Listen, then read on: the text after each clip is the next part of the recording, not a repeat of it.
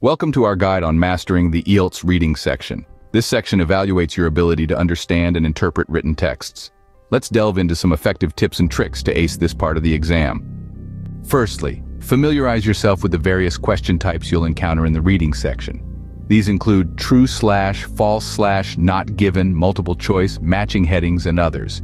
Understanding each question type will help you approach them strategically. Skimming and scanning are invaluable techniques for efficient reading. Skim the passage quickly to grasp its main idea and structure. Then, scan for specific information relevant to the questions. This approach saves time and helps you locate answers more effectively. Time management is crucial in the reading section. Allocate time to each passage and stick to it. If you're stuck on a question, don't dwell too long. Make an educated guess and move on. Remember, every question carries equal weight, so aim to answer as many as possible within the allotted time. Pay close attention to instructions. Each question type may have specific instructions such as word limits or particular formats for answers. Failure to follow instructions can lead to unnecessary mistakes, so read them carefully before attempting the questions.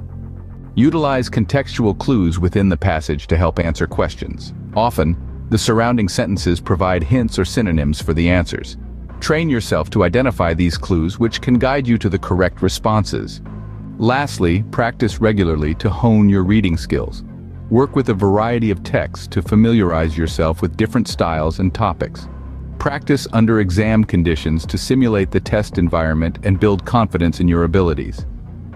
In conclusion, mastering the IELTS reading section requires a combination of skills and strategies.